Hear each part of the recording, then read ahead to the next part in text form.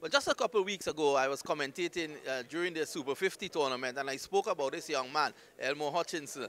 He was bowling at the Brandon Cricket Academy, and of course, being a left-arm seamer, he was getting the ball to actually move away from the left-handers. I thought at the time it was amazing to do that. He bowled wonderfully well during that tournament. He's here at the US Open now, and he is playing for the Paramveer Tigers, which is, again, is a collaboration between Paramveer and the US Tigers of the previous years. Elmore, you're a fixture, you've always been here. But before we get to the US Open, I'm sure that you would have enjoyed your experience down in the Caribbean. Yeah. It was actually pretty good, you know, playing amongst some really good players and stuff. So, yeah, we enjoyed it.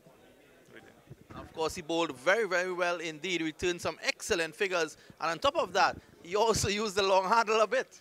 Yeah. As you know, I'm considered like the pinch hitter of the team. So, you know, when we're in certain situation, you know, they can call on me at a given time. So that's kind of like my role in the team.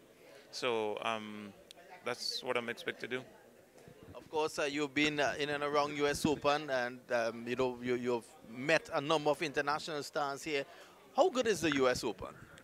Actually, it's pretty good because it brings a lot of good players from, you know, around the world coming here to play, and it's also good for the cricketers here to play amongst these good players. So a lot of these players can get some like good experience. So it's pretty good.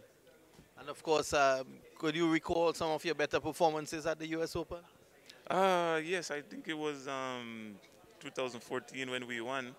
I had a good knock in the middle when everyone thought we already lost the game. So I just went out and, you know, did like a cameo thing, and it helped us put us in that winning spot, which was pretty good. Well, of course, we want to wish you all the best at this year's tournament. Thank you, and we're looking forward. Hopefully the rain, you know, stays off a little bit so we can get out there and play some good cricket and entertain the people back home that are watching. Of course, Elmore Hutchinson will want to definitely show just how far U.S. cricket has reached. Of course, he's one of the principal men in the U.S. cricket setup.